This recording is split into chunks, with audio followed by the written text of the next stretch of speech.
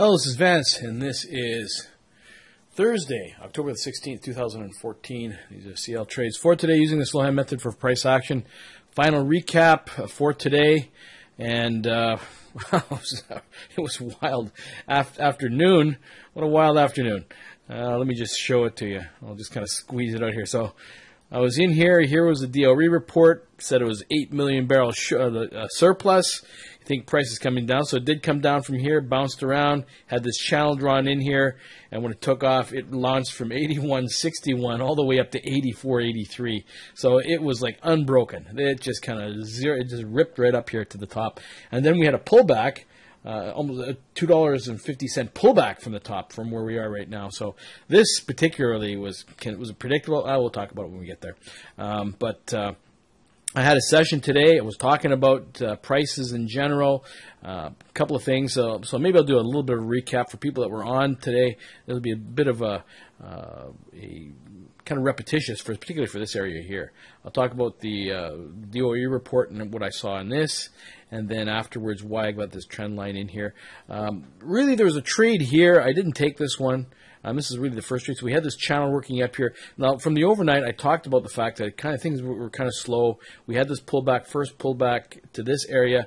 Really, this is a second entry long. I didn't really take it because there was too much overlap here. You thought maybe we were going to come back and test it, but it did turn out price moving into this tight trading range here. You can see these side-by-side bars. It broke out the top, made a new high, and reversed. Second entry short right here, right off of this one. It would have worked out to the bottom of this channel. Overshot the channel, but then it had support from off these bottoms right here. So you can see these matching lows, right, even from this area or from right where the most touches are. So you see the matching lows from here through this area. Price gets down to this area, so we have the first pullback. And whether you get it in this trade or not, you're at the bottom of this wider channel here, depending on where your stop is. I mean, if you put your stop down here, I think that you could have gotten into this trade. It was a little bit of a pullback, but it's kind of aggressive. I mean, you don't know whether price is going to come back down here or not. But if you look at it from a measured move standpoint, we had this one move up, and we looked at from this first pullback here, you can say this is really a test of this area. And so, and if you look at from look at the magnitude of this thing, right to the other side. So when this tested off here, you can draw your swing, your first line here in this channel. So this is, I think, a wider channel through here. And maybe it was kind of like this, kind of touches these tops here. And so, when it gets up to this area, you can see that there's a failure here, pulls back down to this, really respects this channel and this support area right across here like this. We had a bounce, a more of an intermediate channel. I was talking about this one right here. Price when the first time fails, comes down. You can see this little tail. Price attempts to go down the second time and really trap traders on the short side. It was good for your 15 ticks. Pulls back again. The first pullback, the first pullback down to here, fails, pulls back again, and another opportunity to get in here off this intermediate channel. Again, another pullback down to here, almost like a second entry long. Now, this is a pretty long bar here, but you got to think that I'm thinking that this is going to be another measured move here, like a move within a move. So up to this point, first pullback, second pullback, and so there's enough room to get out, 15 ticks, really thinking you're retesting this area here. So that was a trade that did work out. Now, had you been break even plus one, look at you just got ticked out by one tick, came back and took you out right here. And I mean, you can't say that this wasn't a stop hunter. That hunt is right. I think that's the case. I don't know. I mean, but it comes back here really off the top of the channel. So what was formerly resistance is now acting as support. So it comes back down and tests this area, and then another opportunity to get in here. Now, on this bar, oops, let me move this over. On this bar here, it's really a second entry long, but it's off of this, doji. So I don't know if you take that aggressive trader. It's off the EMA. It's really testing this area here. There's the opening price. Yeah, it's worth. I think it's worth taking it for an aggressive trader, but it didn't give you that much. You think you're going to retest this other side, but the other thing is close to the DOE report. It's like 10 minutes to 11. So whether you take that trade or not, I mean, that's really very aggressive because the report's going to be coming out right away. Do you have enough room to get out there? I would probably pass. Pass on that. But I just marked it anyway. I thought that maybe, given that the strength in this market, it might be worth taking. I mean, it did work out, but That's, like I said, it's a pretty aggressive trade that close to the report. General rule of thumb, half hour before the report, half an hour after the report, probably better off to stay on the sidelines unless you're already in the trade. So this is kind of like, this is really stretching it. The second, when price gets to here, you can see when the report comes out, this is before the report, this is 10:53. Price moves down here, and when the report comes out right here, because of shortage, it drops. But with that 8 million barrel shortage, you can see it drops here. This is the first drop, and then it kind of like, looks like it runs into support right here. Like it runs into resistance at the very least. So you think with an 8 million barrel surplus, I mean, price is going to fall down and really retest this low.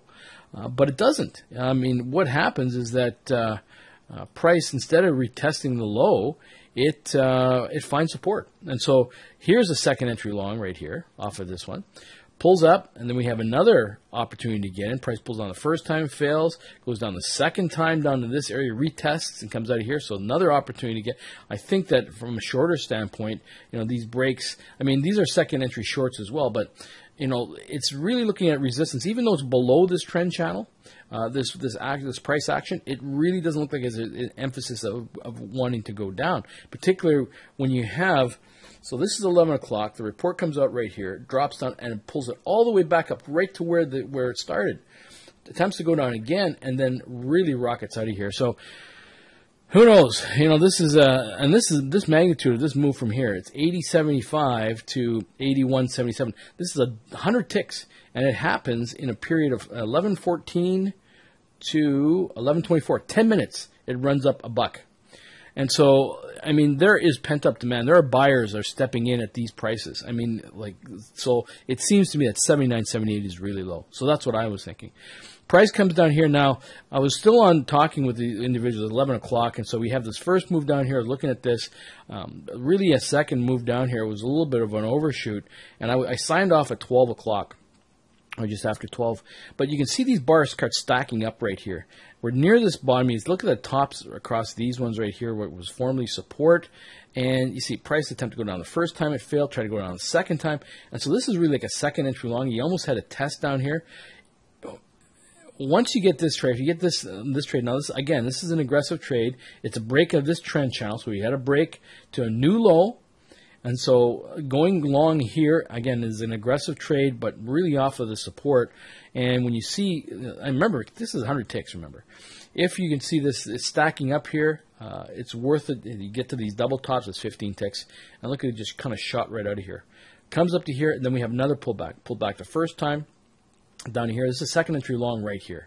Okay, but I didn't know if you had a break of this trend line right here, but it pulls back again.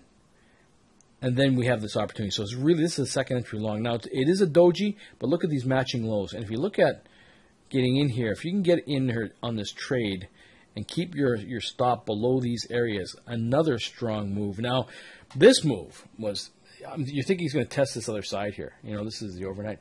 But look at this thing go. It went from 81.62 to 84, 81. And so this move took, this is 12:43, and this is 13:04. So we're talking about 20 minutes.